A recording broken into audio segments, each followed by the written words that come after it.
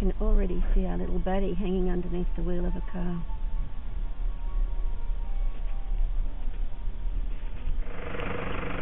Hey, sweetheart.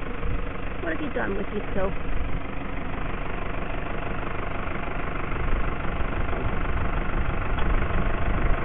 No, sweetheart. I don't need you to go anywhere.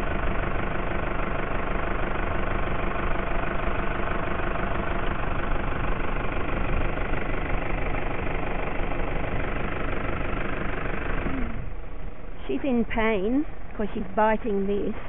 I think she's got a head injury, but she may have a fracture somewhere. I just don't know at this stage. Which way she come from? I don't know, I just turned around and it was laying on the ground. Oh, okay. Yeah. So chance no, it might have come from over the other side too. She might have been on a car. Oh, okay. And coming on a car.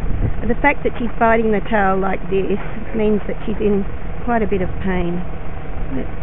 That's your wrist under there. Are you biting your wrist? You are.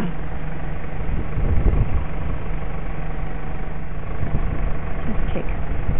It's a girl who, I think she's hit her head. And she's a young girl. She hasn't had a baby yet, so she's under 2. I think she's... Ooh! Yeah, but she's more... knocked off a bit than unhappy. She's hit her head. She's concussed and quite spacey.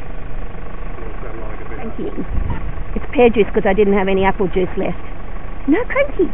No crankies. It's all right. No crankies. Oh, get over it.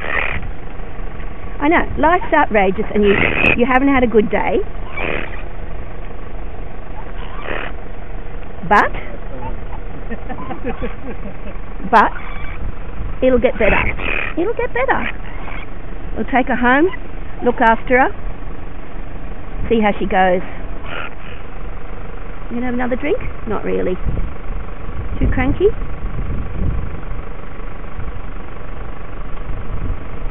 Hey, good girl. No, she's not really interested. I'll give her some